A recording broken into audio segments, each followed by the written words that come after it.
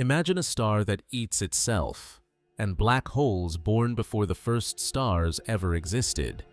Sounds impossible, right?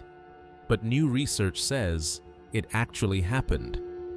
A team from SISSA in Italy, along with researchers from INFN, IFPU, and the University of Warsaw, believe that right after the Big Bang, the universe wasn't just chaos.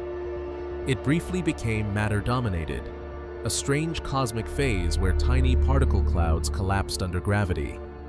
Inside those halos, something bizarre formed: cannibal stars. Not powered by fusion like our sun, but by particle annihilation, matter devouring itself to survive.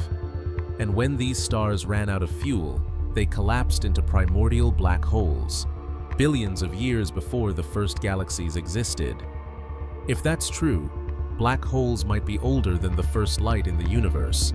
They could even be the missing link to dark matter, or the seeds that built entire galaxies. But here's the mystery.